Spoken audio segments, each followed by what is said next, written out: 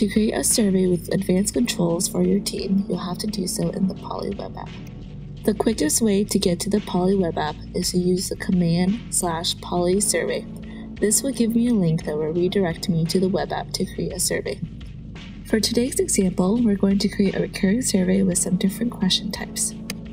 Since it is a survey, I'm going to choose a type to be a survey and not a poll.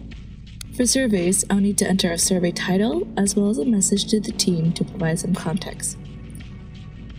Then I'm going to select the event planning audience and change the survey type to recurring instead of one time. I'm going to deliver the survey all at once, change the frequency from weekly to monthly since these customer summits happen monthly, and the schedule to send at the same time tomorrow. For reminders, I'm going to set 2 reminders at 1-day intervals. What that means is, at a maximum of 2 reminders, Poly will send an automated reminder to the folks on your team that has not yet started or completed the survey every day.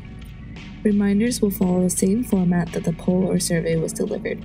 If it was public in-channel, so will the reminder. If it was sent via DM, which it always is for surveys, the person will get a DM reminder from Poly to complete the survey. For the first question type, I'm going to ask an agree or disagree question.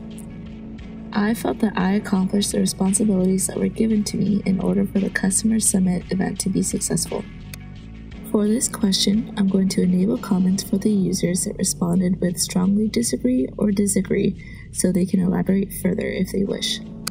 My next question will be 1 to 5. On a scale from 1 to 5, I thought that the Customer Summit in New York City was a success. Just like the first question, I'm going to enable comments for further elaboration. My next question will be an open-ended question. What were the areas of opportunity for the summit that you think could have gone better? My last question will be 1 to 10. How confident do you feel that the next Customer Summit in San Francisco will have more success? Because this is going out to the team that is directly involved in all stages of the planning and execution of the summit, I value their feedback, so I'm going to go back and make all responses required for each question. Now, moving on to advanced settings, I'm going to deselect the option to enable audience to view results, especially because I don't want results to sway how one user responds if they've already seen how another user responds. I will also send this survey via direct message, that way my audience gets a notification from Poly and it doesn't get lost in the event planning channel. Lastly, since the questions asked in the survey are fairly sensitive, I'm going to make the audience responses anonymous. And then I just hit create survey and now we're all done here.